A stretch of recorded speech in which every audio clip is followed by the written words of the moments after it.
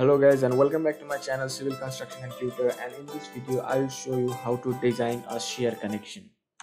So basically we'll be designing a website plate connection, and the basic idea in such type of connection is that we treat this web plate as the extension of the web of the supported member, that is the beam, which is bolted to this supported member, and the web plate being subjected to a vertical line of shear force where it is welded to the supporting member.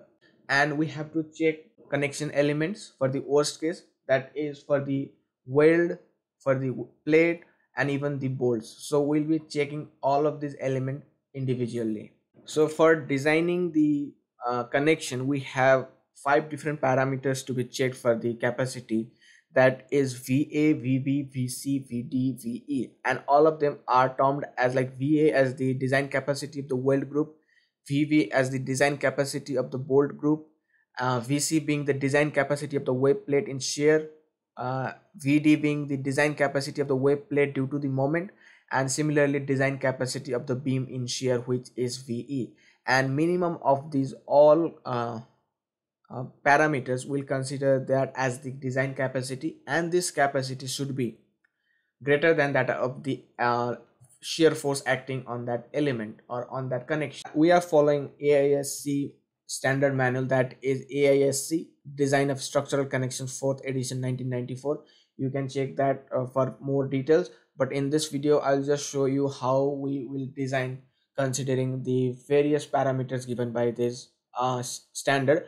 And one thing we have to note here is that there are a lot of parameters which are just a standard value that are used in the calculation, so they don't have a specific derivation. So in this Excel sheet we have different subtopics as section properties, loading parameters, bolt properties, weld plate properties, design of connection, and some additional design requirement to be checked.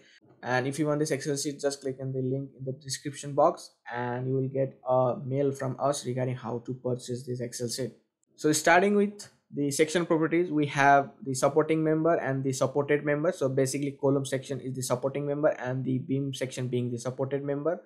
And this I have prepared considering Indian standard. I also have this for the Australian standard as well. So for now IS standard, so we have section as ISMB, whatever the section you can just select from here and you will get the properties of that one, that is depth, width, thickness, something like those things which are necessary for designing the connection. So let us see an example. So here I have a small building. So these are the beams which have a end releases, so we'll be designing for the shear connection. Now let us see the shear force diagram. So apply. So here you can see this is a moment release connection. So we don't have moment at the edges, we only have moment at the center. So going to shear 2 and here max and min, so we get this type of diagram, and we'll select the most critical one and we'll design for that.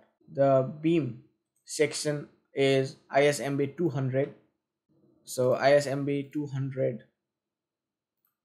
and the column is ISMB 250, and these are the parameters like the total depth, flange width, so they are they are linked to this table. So this is the standard table I have prepared for the different properties to be used for the design connection. Now the second is loading parameters. So for the moment, because it is a shear connection, so the moment will be 0. Shear force, one thing we have to note, that is from the AISC guideline, that is we have to design for at least minimum of 40 kilonewton as the shear force. Now let us see shear force. Maximum shear force minus 20, minus 23, minus 27 kilonewton is the maximum shear force for this building, which is less than 40 kilonewton. So despite the shear force being 27, we will provide 40 kilonewton as the minimum design action. So 40 kilonewton. Bolt properties, the plate size is dependent upon the number of the bolts, because for the bolts we have to consider the edge distance as well as the pitch, so that is to be considered. So grade of bolts 4.6 or 8.8. So grade of bolt, for now let us select 4.6. It is better to provide 4.6 if it is capable, like until we need a high tensile strength bolt, because inside there might be confusion with the bolt. Even we specify the grade of the bolt, but sometimes due to some negligence, the person in the site may use 4.6 grade bolt, which will significantly challenge the connection, because we have designed the connection for 8.8 but they provide 4.6. So it is better to go with 4.6 if it is possible. And bolt diameter, so let us provide 16, and hole diameter, obviously it is diameter of the bolt plus 2 mm as the clearance. Bolt shear capacity, so for 16 mm bolt it is 28.6 kilonewton, so it is also linked to the table here. So bolt size and grade of the bolt and shear capacity if the threads included in shear plane and threads excluded in shear plane. So to be in safer side, we consider threads included in the shear plane. So for 16 mm 4.6, the shear capacity is 28.6. Number of rows, so NP, basically NP is something 1 2 3 1 2 3 4, but now let us go with 3 numbers of rows and number of columns 1. So this Excel sheet is for particularly for one column. For 2 numbers of columns, the design is different. It is due to the bolt group action, because the load is eccentric. Hence, for a bolt group loaded by eccentric vertical in plane shear force, we have to consider a term that determines the capacity in eccentric vertical shear. So that is basically ZB. So it is different for double bolt group. So this Excel sheet is for single bolt group, so we have to consider number of columns as 1. In case for a double bolt group, the value for computing ZB is different. So in this case it will be 2. So these are 2 different Excel sheets for designing this connection. And number of bolts is simply number of rows multiplied by number of columns, so 3 numbers of bolt. Now we have to consider bolt pitch and edge distance, so which is 2.5 times the diameter of the bolt and 1.5 times the diameter of the bolt respectively. 40, that is also fine, and 1.5 times, so 30. We'll check whether it is sufficient or not. Yield stress of the wave plate, so we'll be considering a mild steel plate, so 250, and tensile strength for 10 MPa. Okay. Beam clearance, so for such type of connection we have a certain gap. So if this is the face of the column and this being the edge of the beam, so this gap is the beam clearance, and this is provided for allowing a certain rotation, which is the main aspect of the flexible connection. That is, so 10 mils 20 mils, whatever the clearance you want to provide, but that should be economical and logical. So for now let us just provide 20 mm, and the width of the plate is 80 mm. Depth of the plate, so whatever the number of the bolt minus 1 into pitch distance plus 2 times the edge distance, so that gives the depth of the plate, so 140. Distance between bolt and face of the support SG1, so these are to be understood from this figure. So SG1 from the face of the support to the center of the bolt, so that comes to be as 50.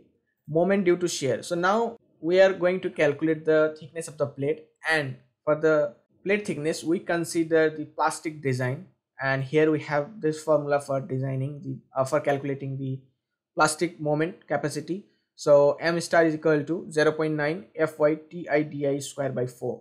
So 0.9 is basically the factor of safety, and moment due to shear is simply shear force that is at the edge of the column times the eccentric distance, which is SG1 for now. So that comes to be as 2 kilonewton meter, and for this moment we get the required thickness of the plate as 1.81. Provided thickness, so we have restriction for thickness of the plate. So thickness of the plate should be less or equal to 10 mils, or thickness of web of the supporting member, that is beam, plus 1 mil. Now these are the parameters that are used for calculating the design capacities. So AE1, AE3, AE6, so you can just take reference from this image. Now design capacity, so as we said, we have to compute the design capacity of the weld group, bolt, plate. So we'll check that one. For design capacity of the weld group VA, now firstly we need the size of the weld. So economical size of the weld, just you can just read one note from here. So weld are fillet weld, and for economy it should be sized to the single pass weld if possible. This generally means 6 mm or 8 mm fillet weld. So let us go with 6 mm fillet weld. And for 6 mm fillet weld, the design capacity, again we have a table here. We consider structural purpose weld and leg size, that is weld size, as 6 mils and E48 grade of the weld, so we get 0.978 kilonewton per millimeter. Now VA, so we have formula here. VA is equal to, so you can simply understand this formula. So E being the eccentricity, Di being the depth of the web plate, VW being the design capacity of the fillet weld, and Di again as I said. So this comes as 115.8 kilonewton. So that is the design capacity of the weld group. Now for the design capacity of the bolt group, we need a new term, that is ZB, as I said previously, because the load the bolt group is loaded by a eccentric vertical impingement shear force. So to consider that eccentric loading, we have to consider ZP term, and this is different for single bolt group or double bolt group action. And design capacity of bolt group VB is considered as minimum of 3 different parameters, so we'll do that one. So design capacity of the bolt group 5 VDF, so this 5 VDF is basically taken minimum of these 3 parameters, so we get these 3 values, so we'll be taking the minimum of these 3, and this is basically the shear capacity of the bolt. So generally this is the minimum one, so we get 28.6 kilonewton. Similarly 5, you might be confused why we are taking all these parameters. So for the design capacity of the bolt group, we should be taking minimum of these 3 parameters. So we just found 5 VDF. Now we have to find 5 VEF and 5 VEH. So for all of them we have formulas, so we'll be taking that one. So AEXI and AEXB, so they are equal to AE7 and AE1. You can find whatever the value AE7 and similarly AE1 as well. So AE1 and AE7. So we get 5 VEV and similarly 5 VEH. Now VV shall be taken as minimum of these 3 parameters. So we'll be multiplying by ZB, ZE. So these are the parameters considered for the eccentric loading. So VV minimum 40.38. Now we are done with the check for the weld and the bolt. Now let us check for the design capacity of the web plate. 94.5 kilonewton, that is the design capacity of web plate in shear, and design capacity of web plate in moment, VD. So this comes as 132.3 kilonewton, and design capacity of beam in shear. So we have to consider the shear capacity of the beam. So 153.9 kilonewton. Hence design shear capacity is minimum of VA, VD, VC, VD, VE. So 40.38 kilonewton, and it is slightly greater than that of the shear force that is acting. So it is okay because the actual load was 27 kilonewton. So it is okay to go with 316 bolts because the governing criteria is with the bolts. And we have to do some additional check for the connection. And here we have the very first check is that because we have considered a plastic design, that is a plastic hinge may form in the plate component of the weld, hence the nominal capacity of the weld should be greater than that of the nominal moment capacity of the web plate to avoid the formation of the plastic hinge near the weld. So MSI, so we have already computed MSI here while computing the design capacity of the web plate. So MSI and MDM, so the nominal capacity of the weld is greater than that of the nominal capacity of the web plate, so it is okay. And as we discussed, we allow a rotation near the beam with the beam clearance, but there should be a limitation for the rotation. Hence the beam rotation shall be less than 0.020 radians, and to satisfy this condition we have an inequality AC by SG1 minus AE1, and this inequality should be less than 50, and if it is greater than the 50, the beam rotation is significantly higher, and we have to increase the dimension SG1 minus AE1 until the inequality comes to less than 50. So the for now beam rotation is okay. And finally, because it is connected to the column, we have to consider the additional moment that will be introduced to the column due to this connection. Here we have two type of connection, whether the connection is to the column web or it is to the column flange. So here we can see this being the web plate that is connected to the flange, or it is connected to the web of the column.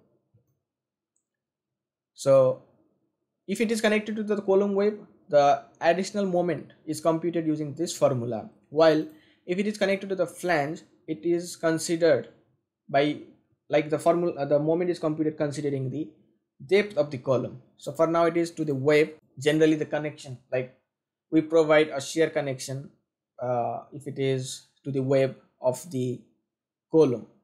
So this is the additional moment that is introduced to the column, and this should be less than that of the column capacity in that direction. And for ISMB 250, 4.1 kilonewton meter is very less as compared to the capacity of the column about its web, so it is okay. And the design summary is 80 by 150 by 6 plate, 6 clit weld to the column, and 3M16 4.6 grade bolts to the beam. So let us assume this as the our case. So this plate, so this dimension will be 80 mils, this is 140, and 6 thickness, 6 plate clit weld, so this will be the weld to the column, and 3 M16 bolts, and this being the pitch as 40 mils and the edge distance being as 30 mils. So this is how we design the connection. I hope this video helped you, and if it did help, do like and comment in the video.